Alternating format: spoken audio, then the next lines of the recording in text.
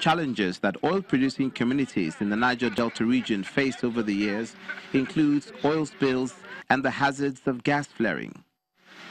The negative impact is evident in the waterways, destroying economic activities in these communities and making life unbearable for the people. In the past, many Nigerians have called for the quick passage of the Petroleum Industry Bill in order to address the impact of these environmental hazards on host communities.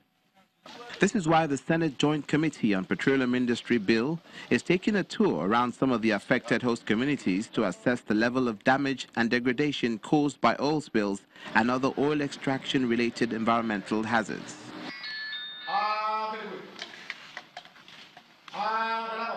You have everything in hand to help the people in Niger Delta. Please pass the bill for us. The committee moves to the state capital on a courtesy call to the governor of Delta State, and then a stakeholders meeting to deliberate on the Petroleum Host Community Fund designated to improve the economics and social infrastructure of the communities within the petroleum producing areas. Please take our own. We want 10% from production. Governor Ifeanyi Okowa at the meeting objected to different sections of the bill, proposing that it must encourage a good representation of the people's interest.